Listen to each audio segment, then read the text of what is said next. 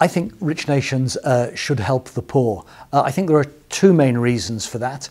The first one is that it's the right thing to do. If you look and think through the morals of being a rich nation, having a population that is relatively wealthy, in fact, in historical terms, incredibly affluent, unimaginably wealthy compared to what our great-grandparents could imagine, then as part of our common humanity, we could use some of the resources that we've got to help people who aren't meeting their basic needs or who are only just surviving. So there's a moral and ethical argument about this. But there's also an self-interested argument for this. Many people are worried about the sustainability of the environment and of the climate, worried about migration, worried about security issues. Well, if we live in a world which is environmentally unsustainable in terms of what it's doing, in terms of the way that we're letting economic growth and consumption occur, if we live in a world which is extremely unjust, in which there are increasing levels of inequality,